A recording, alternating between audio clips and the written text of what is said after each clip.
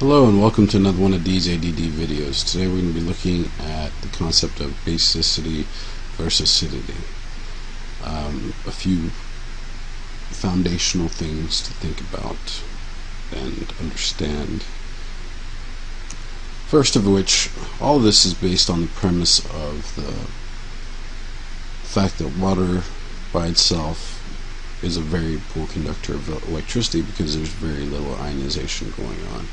If we were to have the self-ionization of water, in other words, two water molecules come and collide, you would end up with this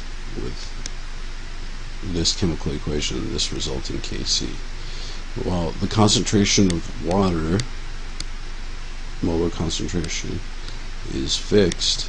So if I multiply that over here, I can call that Kc times that 55.6 molar squared another constant, and we'll just call it Kw. That's what everybody in the scientific world likes to call it. And at 25 degrees Celsius, both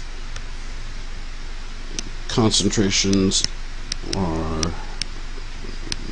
1 e to the negative 7, and as a result it gives you this Kw value. Okay? This is again only at 25 degrees Celsius. There are different Kw values for different temperatures.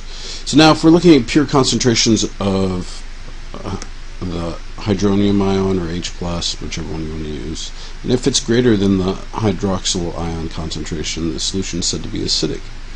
And if they're equal, it's said to be neutral. And if, in this case, the hydronium is smaller than the hydroxyl, it's basic. We could also look at it in terms of pH. pH is the negative log of the hydrogen concentration. And if it's less than 7, it's acidic, equal to 7 is neutral, and greater than 7, basic. You can also find pOH analogous to your pH formula. And remember, if there's no base to your log, that means it's base 10, so to get rid of it, your mathematical skills should be able to handle this.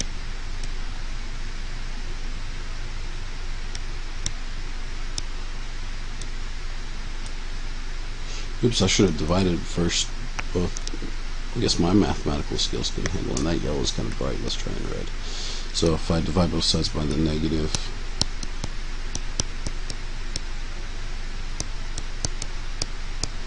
then I take 10 raised to both sides, I have the other formula. You can memorize if you want to. Understanding is better. These two are the same, so they cancel each other out, leaving me the OH minus.